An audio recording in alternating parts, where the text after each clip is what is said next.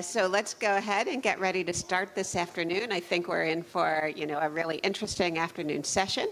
And so for those of you who don't know me, I'm Teresa Good. I am from the Molecular and Cellular Biosciences at NSF, and it is my pleasure to be able to introduce our first speaker of the afternoon, Erez Lieberman Aiden, who's from Baylor College of Medicine, who's going to talk about bottom-up modeling of oops, wrong title. Tracking loops through space and time. Sorry about that.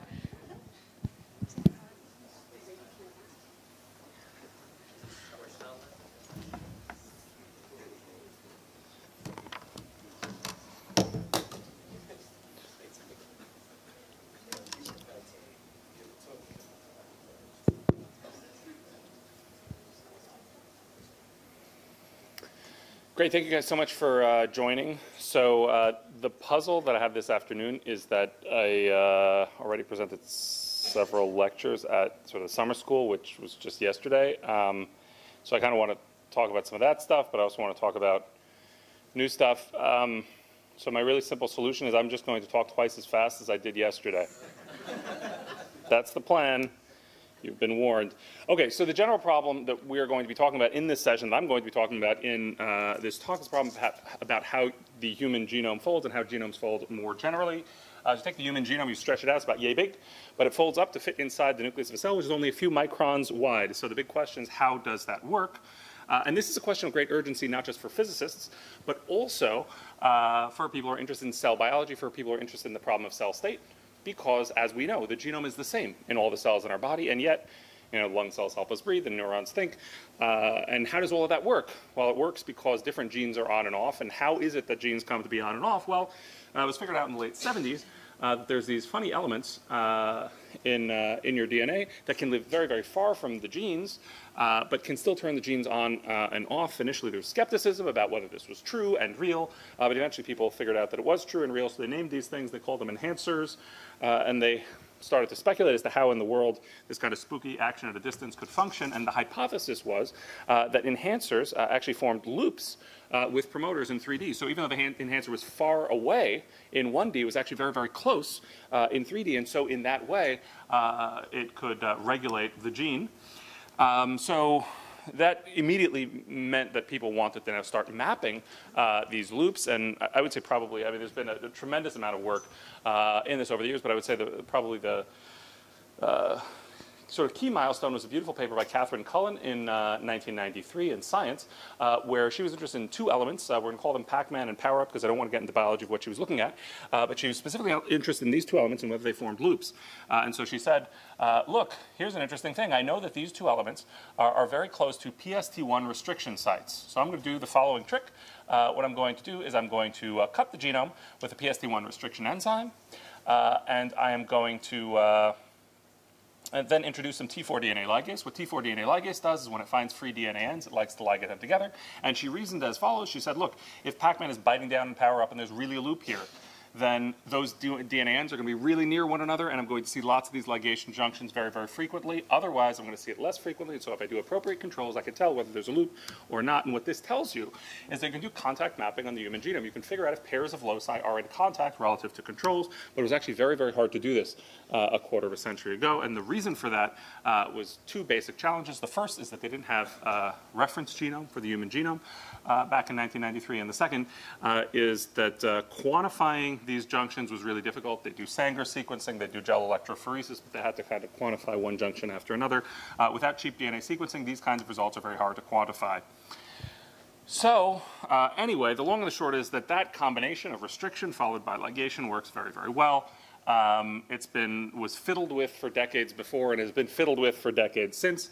I'm not going to take you through all the details because I just went through them sort of yesterday, but in brief, an incarnation of this that we developed in 2009 when I was a grad student.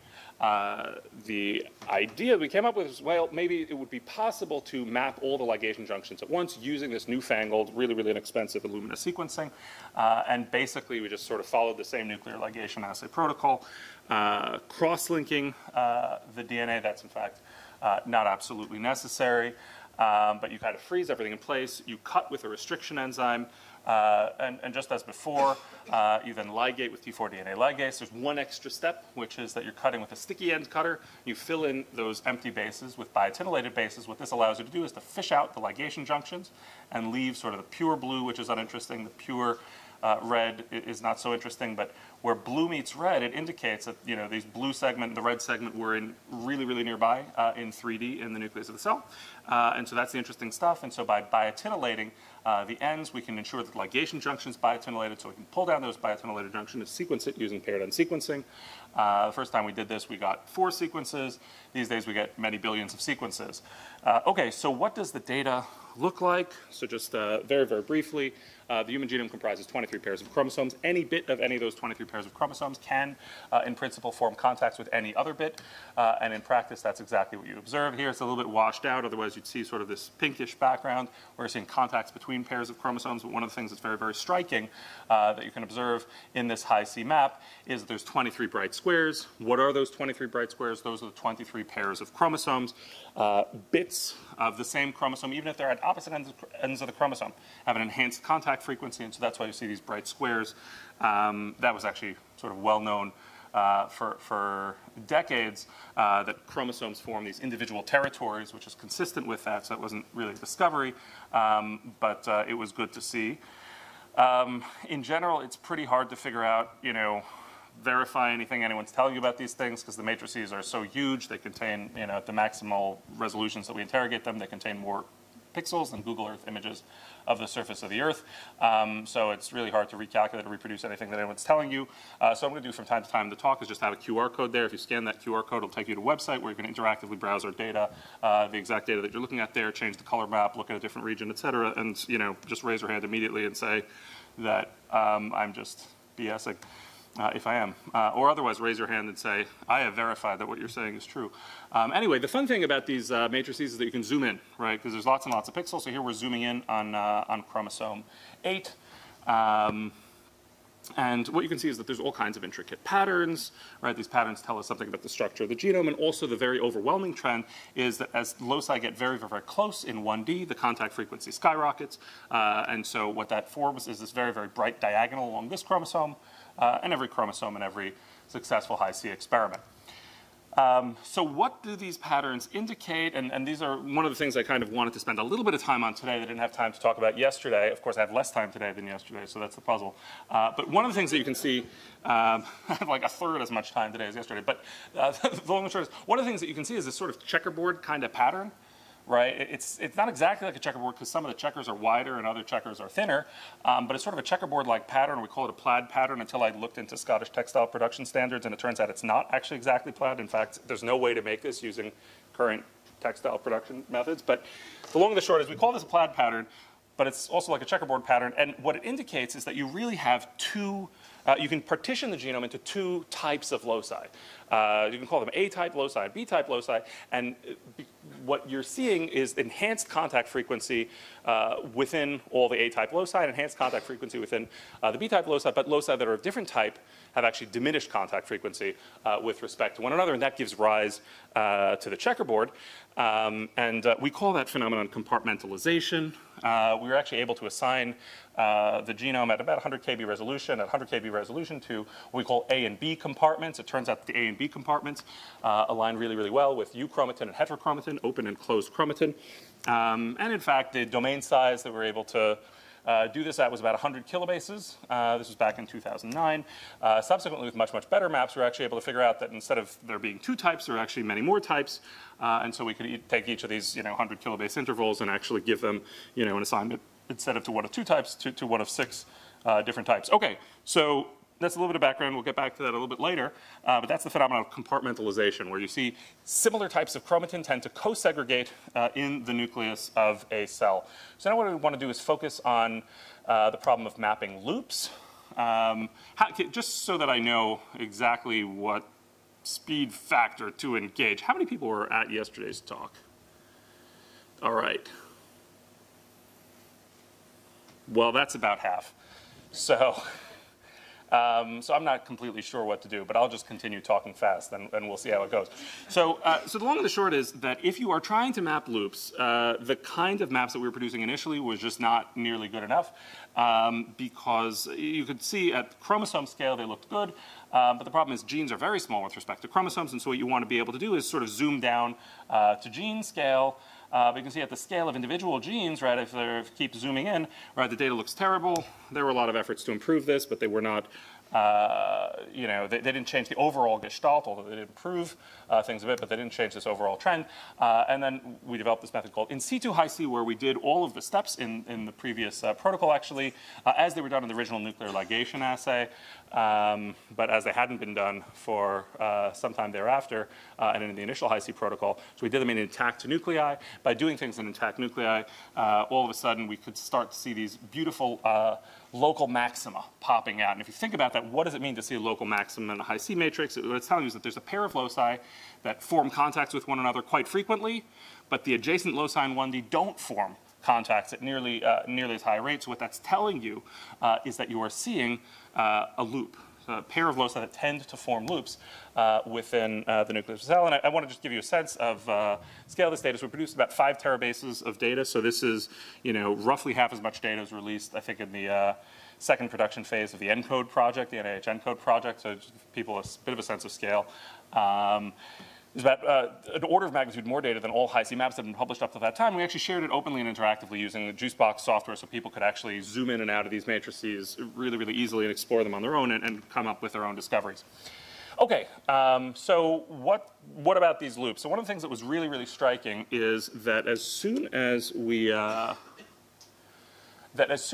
started mapping these loops, we started to notice that overwhelmingly there were 3 proteins that we found located at the sites of these loop anchors. The pair of loci that are connected, we call those loop anchors. And you can see CTCF and RAD21 and SMC3. CTCF was not so surprising. CTCF is widely thought of as an insulator protein. It's thought to establish regulatory environments in the genome by demarcating different domains. And specifically was thought to do this potentially via CTCF loops. So we weren't totally shocked to find CTCF there. We were a bit more surprised to find RAD21 and SMC3 there, because those are associated with the donut-shaped cohesin complex, which was largely thought to be a participant in sister chromatin cohesion and not in interphase loop making and things like that. So that was a bit of a surprise. The other thing that was very, very, very surprising to us was the following. So CTCF does not bind to the human genome willy-nilly. It binds to a particular motif, a particular set of about 10 or 15 base pairs. So if you have a pair of these motifs, they can be in 4 different configurations. Either they can both point forward or both point reverse, or they can point away from one another, the divergent orientation, or they can point towards one another, the convergent orientation. What was really striking is, as you can see here in this particular example, the upstream motif is pointing downstream, the downstream motif is pointing upstream. Both motifs are pointing inward into the loop. In the convergent orientation. This is a nice example of a loop in the convergent orientation. In fact, over 90% of the loops that we annotated had the CTCFs in the convergent orientation.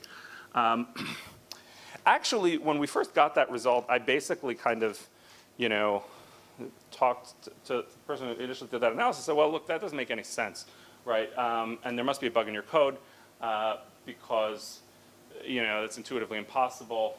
And so they went and checked, but they couldn't find a bug in the code. That was fine because it only took them a week to do that. And so in that week, I actually came up with a much more inspiring speech about the importance of not embarrassing your lab and wasting the time of your peers by putting in results that are clearly intuitively impossible.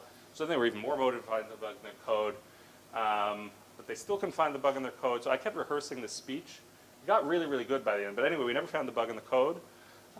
So it seems like that's the case. It seems like these motifs have to point inward. They have to be in the convergent orientation. Now, why is it that it was so counterintuitive that they were in the convergent orientation? The reason is that pretty much everyone thought that loops formed by diffusion. So what's the diffusion model? The diffusion model is I've got 2 looping factors, and they somehow find their sites on the genome, and then the genome just sort of fluctuates and fluctuates and fluctuates and fluctuates, because that's what genomes do. And all of a sudden, they find themselves adjacent in 3D, and so they decide to hold hands. Great. So if you believe in the diffusion model, it's incredibly hard to understand how in the world things can be in the convergent orientation. I just want to give you a sense of scale. You blow everything up by a factor of 1,000,000. The CTCF protein is about the size of a pea. The interval between a pair of CTCF proteins in a looping configuration can be kilometers long. So how in the world do these two pea-sized proteins figure out whether they're, for instance, in this configuration at the top, which is convergent, versus that configuration at the bottom, which is divergent? We could not think of how that could possibly be, and yet we saw this 300-fold more often than we saw that in the raw data. We had no idea what was going on, so we made something up. Here's what we made up. We said we know donuts are involved, so let's imagine a two-donut machine. We're going to call it the extrusion complex because it sounds better, some more sciencey than two-donut machine. Anyway, the two donuts are tethered to one another and they land on the genome. And the two donuts both start sliding in opposite directions. Of course, cohesin is a donut-shaped complex, so donut is not very arbitrary. Right now, of course, if I'm driving, I don't want to drive forever. Eventually, I want to stop. And when do I stop? I stop for stop signs. But I don't stop for all stop signs. I only stop for stop signs that are pointing towards me. So here, look, that donut is arriving at a stop sign pointing towards it. It's going to stop.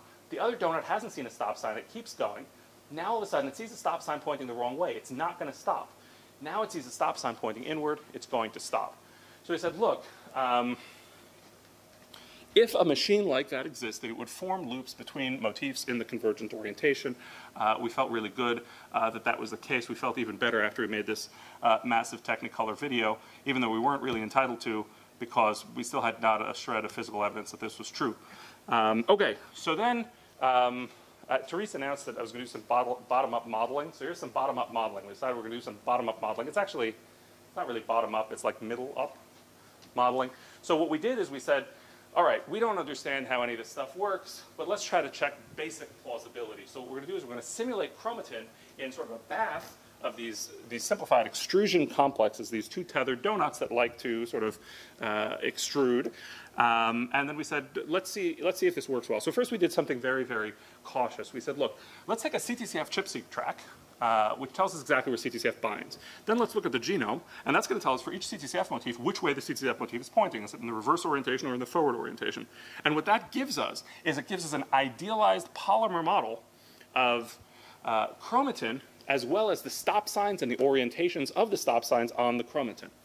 And so we said, now let's then simulate how that polymer ought to behave. And what we would do with that is we'd produce these 3D structures, and then we'd generate ensembles of these 3D structures, and we would look at the actual contact frequency matrix. So what you're looking at here, there's a little computer icon. This is a simulation, right? So this involved, 0 cells, and no data was generated, anything like that. It was just a really brilliant student who wrote a few lines of code and pressed enter and was able to figure out what this locus ought to do. And then we compare it at bottom. I mean, this was like, I don't know, 50 person years of work and like $250,000 of sequencing alone. And they look pretty much identical. So some days I wake up and I think, wow, that's like a triumph. And then some days I wake up and I find that really depressing. So I suspect actually as a physicist one would find that like good news, and maybe as an experimentalist one would find that bad news. I'm not sure. I keep thinking about this. But anyway, long and short is that this made us confident that these simulations were not performing, we're not doing nothing at all. So I'm not going to take you guys through this slide in quite as much detail as I did yesterday. But then we started to say, okay, now let's not just recapitulate data we already have. Let's actually explicitly re-engineer loci and see what happens. So we started to take these transitive triples. This particular region, what the transitive triple does is you can see that there's a loop between A and B, there's a loop between A and C, and there's a loop between B and C. And so what you would expect in a configuration like this, according to the convergent rule, is A has a forward-oriented motif because it's looping to downstream loci, C has a reverse-oriented motif because it's looping to upstream loci, and B has motifs going in both directions because it's looping both upstream and downstream. And in fact, that's overwhelmingly what you observe at these kinds of transitive triples. And so what that allowed us to do is to start futzing around with the motifs. So one of the things we did is and we were doing very, very targeted CRISPR deletions. So we're taking out as little as a single base pair, tops 100 base pairs, but this was very targeted. So we thought very, very little collateral damage was being done. So this is just, review for people who were here yesterday. But just to demonstrate, it's really easy to pick up on it. So if you delete this motif at A, which loops ought to go away? That's right. A, B, and AC should go away. That's what our simulations predicted. And I want to highlight these simulations were done chronologically prior to the experiment, and that's in fact exactly what we observe.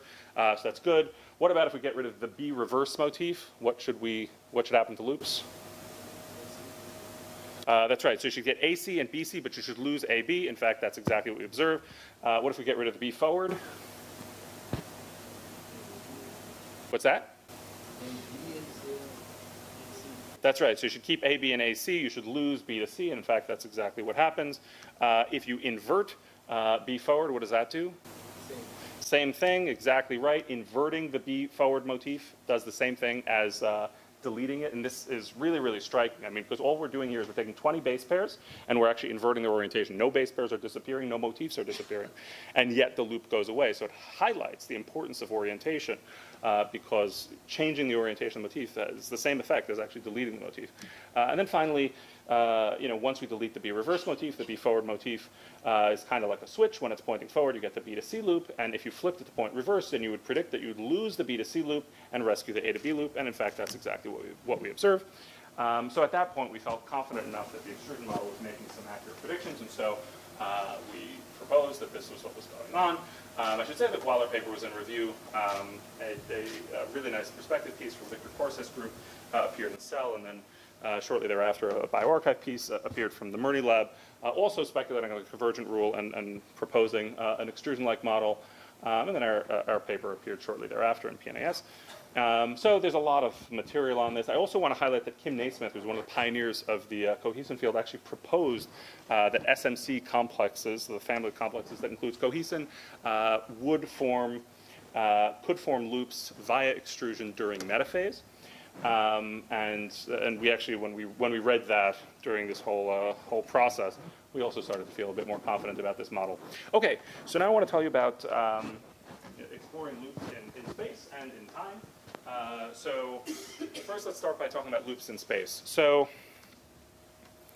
a basic question that you might be asking at this point is, I told you a whole bunch of stuff and talked a good game about loops, but yet, I don't know, is this all a hallucination? Do the high-C maps actually accurately reflect 3D genome architecture? And I want to highlight that there are two recent papers, sorry, this is a 2018 paper, that I think pretty decisively have resolved this sort of question. What these papers do is really interesting. So in the past, it has been possible to figure out the position, the spatial position of a particular locus in the genome using fluorescence in situ hybridization. You take a set of probes, you hybridize them against the genome. They are fluorescent, so you can watch the fluorescence. That gives you an XYZ position. What these papers are able to do is to wash off that set of probes, that first set of probes, and then wash on a new set of probes and repeat. So you can figure out the location of one locus, and then another locus, and then a third locus, and a fourth locus. And in this way, you can trace out a whole chromosome. So you can see here, 9 loci in a row, tracing out one homolog, tracing out the other homolog. So that's an example of a trace. And then one can actually now explicitly and using these traces measure the overlap frequency, the likelihood that a pair of loci are within, say, a threshold of 150 nanometers in this particular case of one another in the microscopy trace, and compare that to the high-C data. So on the right is the high-C data that we published in 2014. On the left is trace data. Actually, this was from a paper from Bintu and others. And they're both calculated at the same resolution. And you can see that all of the features that are seen in the high-C map are beautifully recapitulated in the microscopy data, including the loops. I apologize, the loops don't pop out quite as nicely here because this is lower resolution than our high-C maps, but they're working quickly to improve the resolution, as are we. So our paper was in collaboration with groups of Ting Wu and Marty Raymond. It's really Ting Wu, a brilliant microscopist at Harvard, who kind of pioneered this from our end.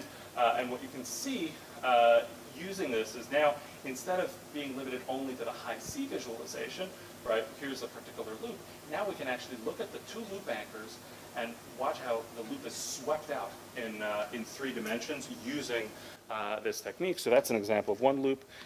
Here's an example of another loop. So now we're very, very confident that when we say something is a loop, it's really forming these loops in 3D, and we can figure out exactly what the shape of these loops is in 3D. Okay, so next what I want to do is talk about exploring these loops over time. So the proposal that loops formed by extrusion led to lots and lots of work to try to validate this hypothesis. A lot of these experiments have gone surprisingly well, because we were pretty nervous that this was going to be sort of dead on delivery. But it's actually gone surprisingly well. And I'm going to tell you about just some of the work that we've done in my group towards this end.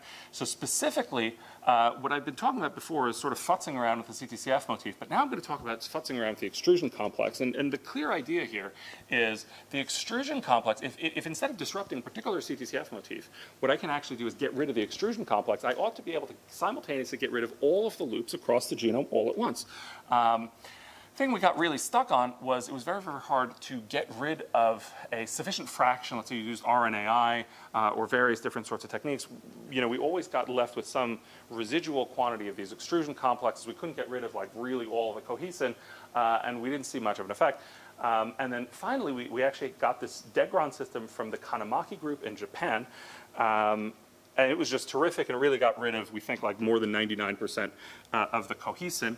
And the way that this works is use the plant hormone auxin. And on exposure to auxin, the tagged protein, in this case RAD21, is degraded. This is a system in HCT116 cells. And so you could very, very rapidly degrade RAD21. Now I want to highlight, here you see the loops. Loops are often associated with domains, so these very bright squares. And so before we did this treatment, our algorithms, so we're not tuning any parameters, et cetera, these are the algorithms that we've always used, or the parameters we've always used on them, annotated like 3,300 of these loop domains. After 6 hours of treatment with auxin, this is what the maps look like. There are 9 loop domains annotated. They're all computational artifact if you look at them carefully. If you scan that QR code when I'm not standing in front of it, you can browse around and see that this is not a particular coincidental region or something like that. If you go across the genome and you can find the loop domain, I'll give you $10. No, I mean, you should write a communication to sell or something if you do, but I don't know. I give you more, but my wife has told me I have to stop doing that in talks. So anyway, the nice thing about this is that you could by controlling the auxin, I mean, I have more certainty than $10 worth of certainty. I want to make that clear, but I'm married, right? So anyway, the nice thing about the auxin is that you can withdraw the auxin and then the cohesin comes back. And so you now have this ability to control the presence or absence of the cohesin, the presence or absence of the loops. And what's really, really neat is you see all these loop domains disappear and they all rapidly come back. You can, of course, see that there are some domains that actually remain regardless because these are not loop domains. They have nothing to do with extrusion. They are formed by the compartmentalization mechanism. And then what's really nice about this is it gives you the ability to figure out how fast. I mean, if these things are forming by extrusion, you can now figure out how fast they're forming. So for instance, that particular loop is about 900 kilobases long. It's largely reformed within 40 minutes. So long division tells you that the loop extrusion has to be happening at least 400 bases a second. The other thing that's very striking is actually all the loops are not forming at the same rate.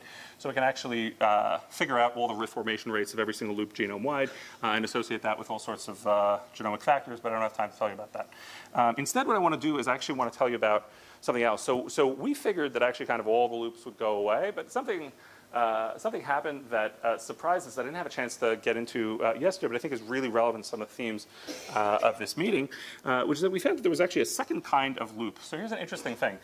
So here, and these maps are a little bit different than what you've seen before. So here, what we are looking at is a series of a couple dozen loci spanning 9 different chromosomes. Each of these little panels is showing you a megabase by megabase interval around the locus of interest. And what you can see is below the diagonal is these loci prior to cohesin treatment. Above the diagonal is these loci after cohesin treatment. And what these loci, in fact, are is super enhancers. So K27 acetylated, long K27 acetylated regions. And what you can see is that these super enhancers, whether they're on the same chromosome or on different chromosomes, seem to come together after you degrade cohesin. And they come together in a very punctate and focal way, forming intrachromosomal loops and interchromosomal links. So that was really quite surprising. One thing that's really remarkable about this is how fast all of this happens. So this is an aggregate plot of all of these cohesin-independent loops, and you can see within an hour they are sort of largely formed after cohesin treatment. So these loci are finding themselves, are finding one another very, very, very quickly. We asked ourselves the following question. I think I have time to tell you about it. So one thing we were wondering about is, are these things like is this a pairwise relationship, like with loop extrusion, where the two ends of the loop come together, or is this sort of a higher order relationship where many loci can come together all at once? And so what we did is we looked at higher order contact. So we use Hi-C and other variant protocols like COLA that we've developed to look at higher order contacts, where you're looking at, instead of pairs, at triples of loci or quadruples of loci.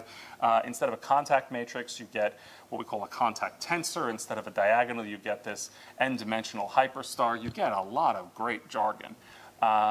Anyway, so that's what it sort of looks like. That's what the data looks like. This is the exact equivalent of contact matrix, just for the 3D tensor.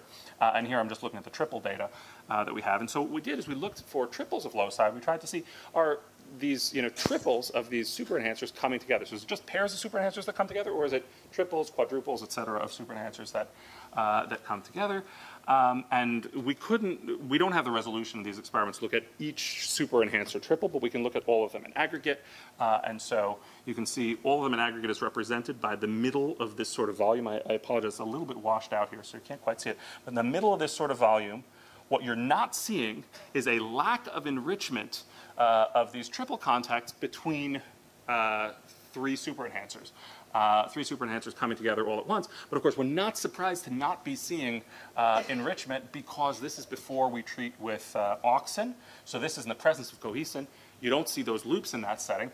Once we treat with cohesin, all of a sudden, we see 11 reads in the center voxel. That's a really unimpressive number, but I should tell you that, like, statistically, that's crushingly impressive. There's no other voxel that has anything close to 11 reads. Anyway, suffice to say, the fact that it has 11 reads tells you why we don't do tons of this sort of triple work, because it's very, very hard to get good statistics. But the long and the short is that you are very, very clearly seeing here that you're getting higher order hubs that involve not just two, but multiple, three or potentially more super enhancers all coming together.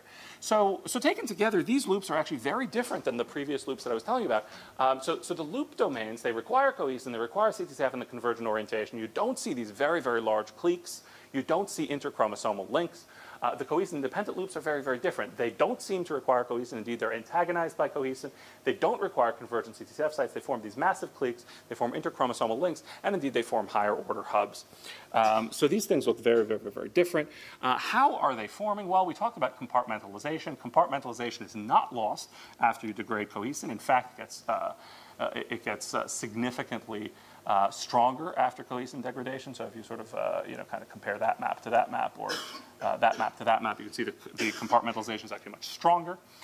And so what we think is actually happening is that these super enhancers are coming together through a compartmentalization-like mechanism, phase separation, or something like that, being a reasonable explanatory candidate. Okay, so now I want to tell you, so we talked a bit about compartmentalization, we've talked about another kind of loops. I also want to start to get at function, because I think there's been a lot of surprises, at least we've been surprised by some of the results that we've had on function. So one of the big questions is, what do loops do? And we started talking about this notion that loops are involved in regulating promoters and enhancers, and there were some pretty darn specific predictions that folks had about what you would see if you disrupted for instance, all of the loop domains. And there were two classes of predictions. One thing that you expected is that you would see many genes actually have, fold change reductions in expression. So 10-fold or 20-fold. Indeed, conversely, people expected that you see lots of ectopic activation. So genes that are turning on because an enhancer can reach them that maybe couldn't reach them before. And the reason for that is manyfold, but we were kind of expecting something like that, and here's an example why. So here's GM12878 and IMR90. GM12878 lymphoblastoid cells, IMR90 is a lung fibroblast. Look at the gene ADAMTS1. It's off in GM12878, very boring 3D structure. In IMR90, ADAMTS1 is transcribed like gangbusters. There's a very jazzy 3D structure where you're seeing these convergent rule CTCF-mediated loops between a CTCF site and the promoter of ADAMTS1 and 6 distal CTCF sites, all in the convergent orientation, spanning over 2.2 megabases. So when you look at this, right, it's correlation, it's not causation, but it's very, very hard to avoid thinking that, gosh, what's happening is that these loops form and they cause the transcription of ADAMTS1. And so we're very surprised to find that when we disrupted cohesin, we found only about 50 or so genes that changed more than twofold. The vast majority of genes didn't exhibit those kinds of changes. You saw lots of changes in the 10 to 30% range, but almost no fold changes of any kind. Certainly large fold changes were not seen at all. This has subsequently been doing some work with Matthias Merkenschlager, really led by his lab, to recapitulate essentially a very similar result in primary cells. The effects are a little bit stronger, but the gestalt is generally the same. That was pretty shocking. I have only 43 seconds left in my scheduled talk, so I really am not going to dwell on the shock. And instead, I want to give you an example, but the shocking thing is like, the loops are likely involved in transcriptional regulation, but the effects are much more modest than we expected, opening up the possibility that there may also be other functions, and maybe even those other functions are the primary functions of the loop domains. And so I wanted to close by giving you an example of a case where we actually have a pretty good idea of a set of convergent rule CTCF-mediated loops that actually have a function. And it's probably not one that you would expect, so I want to just quickly talk you through it because I think it's actually really cool. So I'll just kind of close with this. So one of the things we noticed in our in C2 high C data in 2014 is that sometimes you see these stripes. So here's like a stripe, and there's a stripe. You just browse around, you sometimes see these stripes, and why was that? And we couldn't find really knockdown statistical explanations of why you got stripes at particular places. We had this hypothesis, which was that stripes could be formed by loop guns. That's just a word I made up because I like how it sounds. But anyway, the idea was this. Like, imagine if cohesin loaded very, very, very close to a loop anchor. Then one ring would quickly slide the loop anchor and just sort of get stuck there, and the other ring would keep going on and on and on and on and could form a stripe. And so we did some simulations where we said, okay, let's here this middle domain doesn't have a distinguished cohesin loading site, it loads cohesin randomly, but these other two domains, you can see there's NIPBL, which is the cohesin loading factor. Right here it's next to one anchor, and right here it's next to the other, and so you can see in the simulations the formation of these stripes. So we wanted to test this, but the problem is that we couldn't get a NIPBL antibody that was any good, and so we reached out to Rafael Casellas' group at NIH, and they're really terrific, and they actually had a wonderful antibody for NIPBL. And so finally we could do these sorts of experiments. And it turned out that actually does explain many of the stripes. Not all the stripes, but many of the stripes are actually explained by this mechanism. So you can see here's the CTCF track, here's the NIPBL track. So for instance, you look at that particular stripe, you see that CTCF, and then pointing, what you really have here is the motif is sort of pointing at the cohesin loading site. So that's what I call a loop gun. It's like a CTCF site that's pointing right at cohesin loading site, and then it sort of shoots, these sort of loops across the stripe, right? If you see what I mean. And so, we could actually kind of confirm that hypothesis. It was great working with Rafael, and in fact, you really do see that there is much more when there is a stripe present. NIPBL tends to be much higher. Sort of associated with the anchor that you would expect it to be associated with. Okay, so that's interesting. So we could explain a fair number of stripes that way. It doesn't work as well as the convergent rule by any stretch. Still, we could explain a fair number of stripes that way. And so now I want to just tell you, sort of in closing, about this closing phenomenon, which you may have heard of, which is VDJ recombination. So all the biologists certainly will know about this. This is where your antibodies come from. So the way that you have all kinds of different slings and arrows of outrageous fortune that your immune system has to deal with, and so it has to be prepared for all this stuff. And the way that it does this is it can't encode enough genes to have all the antibodies that you need. Instead, it picks a sort of a V segment and a D segment, a J segment from this gene superfamily, and then kind of combines these cassettes to make a new gene. And then there's this great combinatorial complexity. And the way that it picks these things is actually by cutting out Ds and Js or Vs and Ds. And it actually forms a loop in order to excise these regions. It forms a loop to excise these regions. So we're very interested in how in the world this works. This is a kind of case where loops are kind of doing something. It's really striking to look at the data. So this is the 2.2 MB interval of the VDJ locus. And what you can see in red and blue are the CTCF motifs. And it's drawn to scale in terms of length. And so what you're actually seeing here is 109 CTCF motifs in a row, all in the forward orientation, right? I mean, just from the standpoint of like randomness, this is like flipping a coin and having it land on heads 109 times in a row. It's very, very unlikely. Then you see a reverse, then a forward, and then you see 10 reverse CTCF motifs all in a row at the very, very end of the locus. And so you see this whole V region actually has all of these CTCFs. And then if you zoom in on this these 10 reverse motifs, which we call a super anchor, what you actually see is there's a super anchor right here, and right upstream of the super anchor is the only NIT-BL, the only cohesin loading sites in this whole interval. By far the strongest ones, pretty much the only ones, are right here. And then when you look at the high C matrix, you see this massive stripe spanning multiple megabases. So what's happening, right, is we think the data is consistent with, you're having the cohesin loads here, right, the extrusion complex loads here, one subunit very quickly slides, you know, a couple of kilobases down to the super anchor, and the other subunit starts this voyage all along the VDJ locus. And in this way, it can actually facilitate the formation of loops between VD and J loci. So this made us start to think about, well, gosh, maybe loops are somehow associated with the formation of double-strand breaks, which would be helpful in this. And indeed, and this was work really led by Vnessensweig and Casella's lab, but we worked closely with them on this. So we looked at loop anchors in the presence of, you know, end-seek, basically a method designed to map where double-strand breaks tend to form in the presence of a topicide. And what you can see is these bright peaks where double-strand breaks tend to form, and they're really right on top of the loop anchor. So we actually think that extrusion in the sort of standard sense is facilitating the formation of double-strand breaks in the context of VDJ recombination. Anyway, as before, all of our protocols are public. We have all kinds of published software and public software to do what, I mean, anything I've shown you, you can do in an automatic way with our software.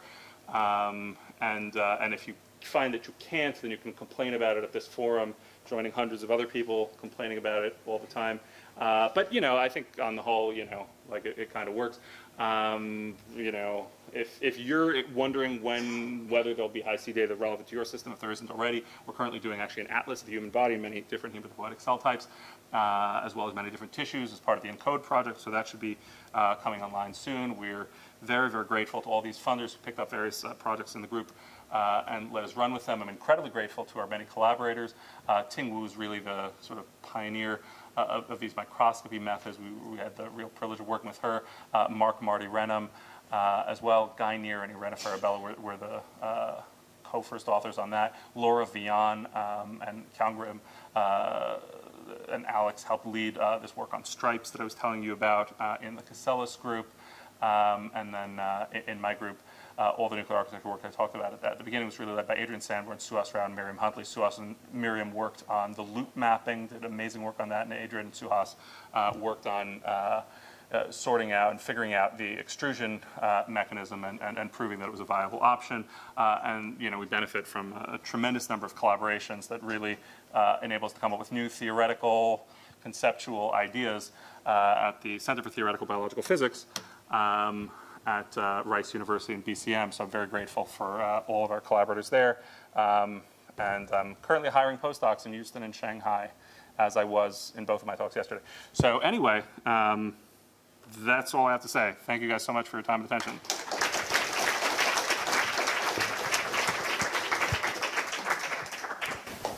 That was great. I haven't heard anyone talk that fast and still be intelligent. So that was impressive. So we have time for a couple of questions. And while we're answering or doing those, then can we have Irina come up and, yep. So questions. Excuse me. Yes. Very interesting presentation. Thank you. But I ask you, have you observed in your life directly chromosome looping? Yes, because simulation deviated from the reality. You know that this information is not exact. That in the. So I would say that there. Have you pictures to demonstrate? Yeah, so that's a terrific question. So I would say that the talk very broadly presents three lines of argument about the evidence for loops at the positions that we claim. One is that's the interpretation that we give for our high C data. The second is that that interpretation is consistent with the simulations. The third is that when we do these serial fish experiments, and I apologize, I went through pretty quickly, but when we do these serial fish experiments where you illuminate one locus after another and can trace out the contours of a chromosome, you indeed do see that between the pair of loop anchors annotated by high C, there's an elevated contact frequency that is, corresponds to the observation in those experiments of an enhanced rate of formation of topological loops between the loop anchors themselves. So I would say at that point, I am pretty satisfied that there's no other interpretation, really of the data that I think is very plausible, but that's probably a dangerous place for me to be. Terrific. Thank you very much. Thank you.